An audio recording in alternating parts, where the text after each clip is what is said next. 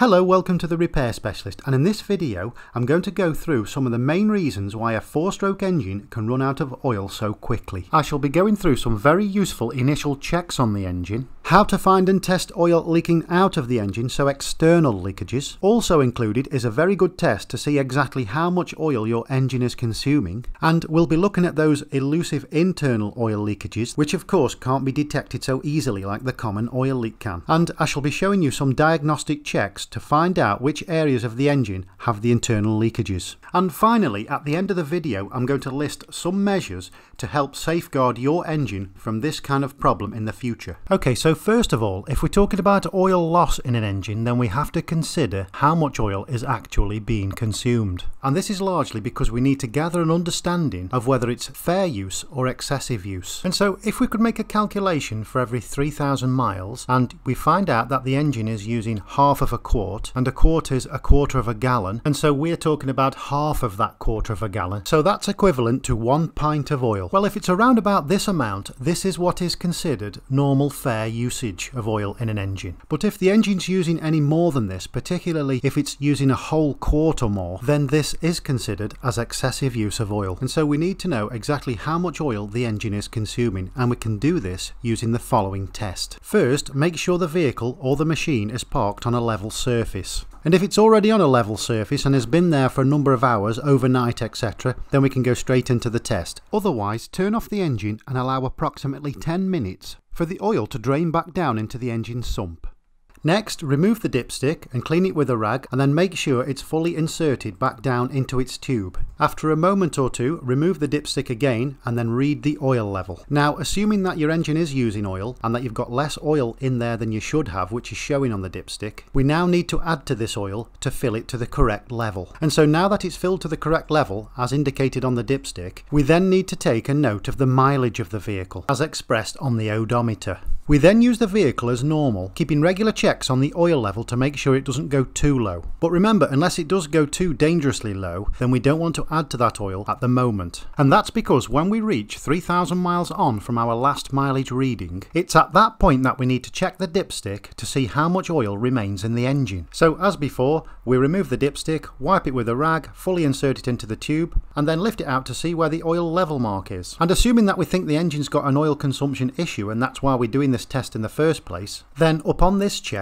3,000 miles later than when we filled it up to the right level, there will now undoubtedly be less oil in the engine. And now we've took an accurate measurement of how much oil is left in, we now need to add more oil in measured amounts so we can get an overall measurement of how much oil we have just added since we set the level correctly 3,000 miles ago. And so however much oil you have just added is how much the engine is using in a 3,000 mile period. And so, as we were saying before, if you've only added around about half of a quart, then this is normal engine usage of oil. But anything up to a quart or more, then this is excessive usage. And so if we do find after running this test that the engine is consuming too much oil, then of course we need to find out where the loss is. And this can be occurring from either one specific place or several. But overall, there are two different types of leakages of an engine, either external or internal. And so let's take a look at the sorts of things that can cause either, starting with the external. Being a common type of oil leak, external leakages can be caused by many things, from damaged gaskets or seals to loose or damaged parts of the engine. And so an important thing to do right now would be to find out exactly where the leakage is. Of course, in some instances, this is self-explanatory, because after we've parked the vehicle and then we come to return to it a number of hours after, we can sometimes see a puddle of oil on the floor underneath the engine. And if nothing else, this is evident of an external leakage but doesn't give an exact location as to where the leakage is coming from. And if there's a slight oil leak, then it's not always so clear to see exactly where the puddle is. And so one trick I always use is to cut out a piece of cardboard and then place it on the floor directly underneath the engine and leave it there for a while. Because what we'll then notice is that even the slightest drip of oil shows up very, very clearly as a wet patch on that piece of cardboard.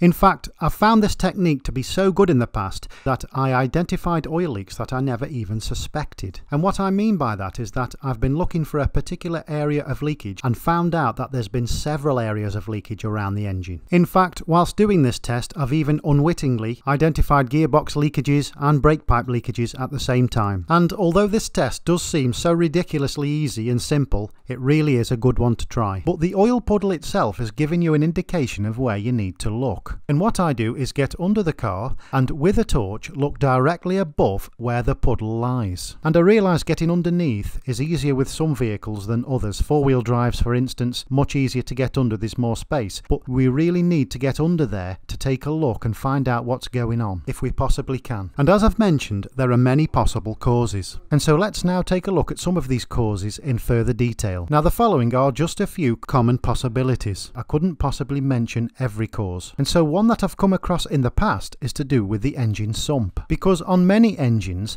the sump has a bottom cover that's bolted onto the bottom of the engine. And at the joint between the bottom cover and the engine is the gasket. This of course seals the joint between the two, and sometimes these gaskets can degrade and flatten over time, which causes leakages. But it's worth mentioning that if we do trace oil leaks from this area of the engine, then it's not always attributed to the gasket. Sometimes the bolts that attach the bottom cover to the engine can come loose, and that can cause a slight gap, enough for the oil to leak through. And so if we find that the oil is leaking from this area, then it's always worth checking to see if those bolts are tight, because it could instantly remedy the problem. And there is a torque setting for these bolts which you should find if you do an internet search on your particular vehicle or if you've got the service manual. But if there's no problem here, the bolts are nice and tight and you feel that the gasket's okay, but there's still evidence of oil puddling underneath the sump, suggesting that it's leaking from there, then there could be several other reasons why. Firstly, it could be the sump cover itself. There could be some damage there, however difficult to see. It could be something easy to spot, but it could be a very, very slight crack, which of course is all that's needed to lose oil. And another common cause of leakage I've come across in the past is the oil drain plug. And there are two reasons why. First of all, the most common one in my opinion is when the old oil has been drained and the plug's been put back in but not tight enough, and then when we refill it with new oil it's slightly loose and it causes leakages. So the simple remedy here of course is just to check to see if this is tight enough. Again, going by the book, there should be a torque setting for this, for how tight this should be, which of course again you can find out either in your service manual or doing a quick internet search of your particular vehicle. But one thing to be mindful of, and this comes into the other cause of leakage relating to the filler plug, is that there's a special sealing washer accompanying this filler plug to keep it oil tight. And like any other gasket or seal, this can get crushed, worn and damaged over time. So it's a very good idea to take a good look at this washer when we remove the filler plug to see if there is any evidence of damage on there. In fact, for the price of these, we may as well replace them when we do a service, because unless these washers seal correctly, no matter how tight we make the filler plug to try and seal it, it will not seal. And in the past, I've seen people trying to tighten these plugs too tight to try and seal the gap, and all that's happened is the threads have stripped, which has created a whole lot more damage and cost to the engine. So always make sure that these filler plugs are put back in with the correct torque setting and that the sealing washer is present and in a good state of repair. Okay, so moving on to another common cause of external oil loss, and that's the oil pressure switch. Otherwise known as the oil pressure sender or the oil pressure sensor,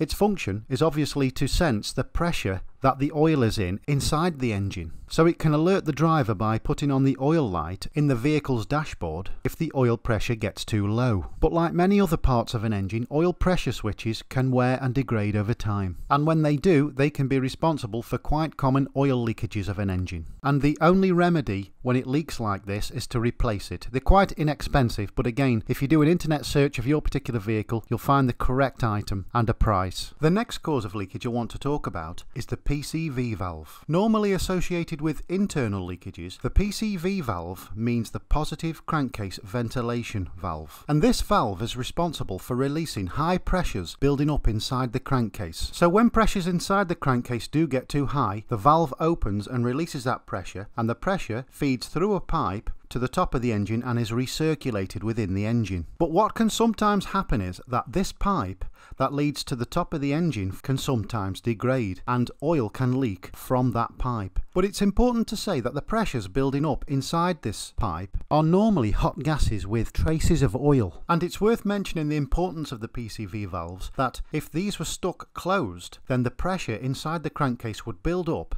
and blow out seals and gaskets, and this would also put upward pressure on the piston rings. So assuming that the valve and the pipe needs replacing, that's still relatively inexpensive. And depending on the engine of your vehicle, you'll find the PCV valve a little further up towards the top of the engine. And PCV valves are quite a common cause of oil leaks, so it is well worth checking them out. Another cause of external leakage that I've come across in the past is the oil filter. On four-stroke engines such as cars, these are threaded, they're screwed onto the block, and they have to be screwed on tight enough to allow the O-ring seal on the canister to correctly push against the block to prevent any oil leakages. And what can happen over time is that this O-ring that exists on the canister can degrade just like any other seal or gasket on the engine, and that can sometimes cause leakages. Also, I have seen situations where these canisters have been replaced and not screwed in tight enough, and that of course has caused slight leakages. I actually had one particular instance where the canister hadn't been changed for a good year or two, and that had actually gone rusty and degraded, and it caused a slight hole to appear in the canister itself, and that was leaking oil just slightly. So it's really important that we replace these canisters with every service and look at the owner's manual to see how often we actually have to do this. And that brings me on to my last cause of external oil leakage that I would like to mention, and this is something I've come across in the past, but it's not quite as common, and that is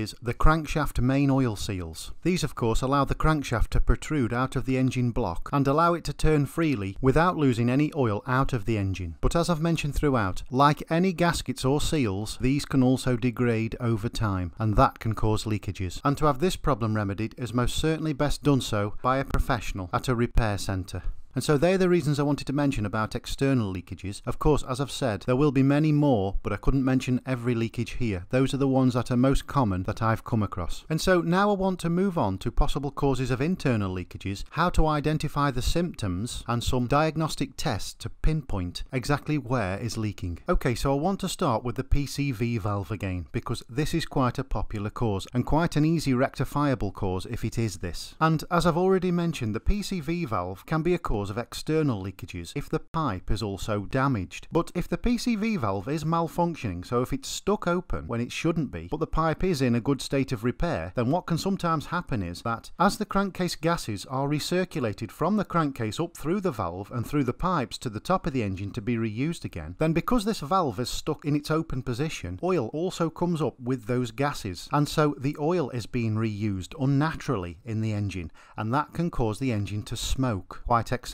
And the reason I'm mentioning this first is because it's so inexpensive to rectify. It's best to try this first. It's much more inexpensive than trying to repair piston rings or valve stem seals, that sort of thing. So it's always best to try a new PCV valve first. I'm not of course saying it's always the case, but that's my first recommendation if we find that your vehicle is smoking excessively. So imagining that the PCV valve is all okay and in a good state of repair, but the engine is smoking excessively. Then another quite common possibility, if it's fitted with a turbocharger, is if the turbocharger is defective, because what can sometimes happen is cracks can appear in the turbo's housing, and the oil seals that exist in there can blow out and degrade over time, allowing the lubricating oil to enter the exhaust turbine, and then the oil of course is taken into the very hot exhaust where it burns, and this produces a grey or blue smoke. And so if you are getting this kind of smoke coupled with a power loss from acceleration, then it could be your turbo that's the problem. This of course will be a little more costly and will require a service of the turbo or a replacement. And so that brings me on now to the last two causes that I would like to mention, and these are the less common causes but are the more expensive if they do occur, and they are the valve guides and the piston rings. So starting with the valve guides, as the engine runs and the valving system works and each valve moves up and down, the actual stem of the valves move up and down inside what we call a guide, and those guides have seals to prevent the lubrication lubricating oil that lubricates all of the mechanisms up here that move the valves, the rocker arms, etc. from getting into the engine. And sometimes what can happen over time is that even the stem seals can become worn or damaged, or the valve guides themselves can become worn or damaged. And so this can allow the lubricating oil to move into the engine internally and cause oil loss. This of course creates excessive engine smoking, and undoubtedly one of the main causes of this kind of problem is the lack of regular servicing of the engine. And the last cause of engine oil loss that I want to mention, which is the piston rings, also creates excessive smoking, and they do this by allowing oil to travel up past the piston into the combustion area where it's burnt, creating that excessive smoke. And again, this can be caused by irregular servicing of the engine, which of course can result in the oil becoming thicker and having less lubricative properties and allowing for more wear on the piston rings, and not tending to the correct oil levels where they get too low for too longer periods of time too often, also creating wear on the piston rings. And this of course creates wear on the other parts of the engine, such as the crankshaft and big end bearings, and when this occurs there's more space between the components of the bearings, and this loads up more oil as the engine is running. And as the engine runs and loads up more oil, it throws more oil off, and as it throws more oil off inside the crankcase, it actually increases the pressure of oil, and this pressure of oil puts load up on the piston rings as the pressure pushes upwards into the piston rings because of all that extra oil that's now flooding the piston. And so these are some of the reasons why oil can pass the piston and burn in the engine and create excessive smoke. But because defective piston rings and defective valve stem seals and guides can both create internal oil loss and allow that oil to enter the combustion side of the engine, thus producing excess engine smoke, what we now need to do is distinguish whether it's going to be the valve guides that are the problem or whether it's the piston rings. So here are a couple of diagnostic tests to help find out which one is the problem. Now, the following tests have worked for people I know in the past, but they must be taken as a guide only. And if your engine is burning oil, it's best to go and see a professional. But if you do want to try these tests as a guide, then keep watching. And so let's start first with the diagnostic tests for the valve guides. Okay, first of all, we start the engine and then we allow it to idle for several minutes to warm it up.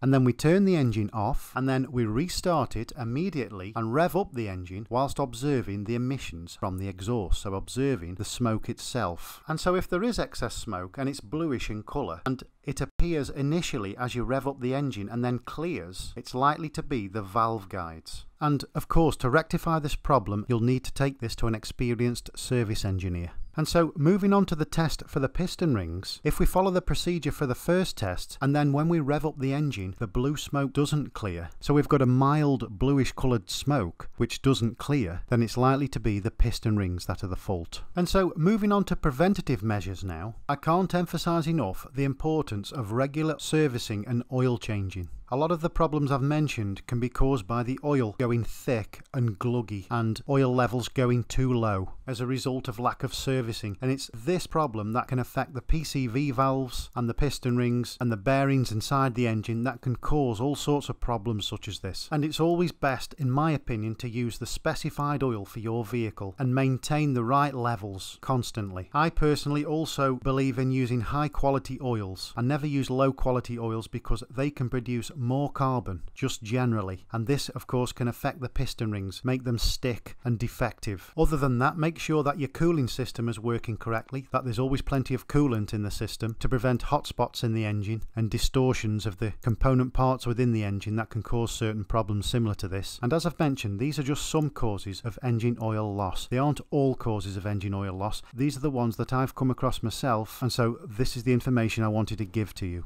It's really a matter of using your vehicle and your engine respectfully. And so that now concludes the video, and please, if you have gained anything from it, then please do like and subscribe. Thank you for watching.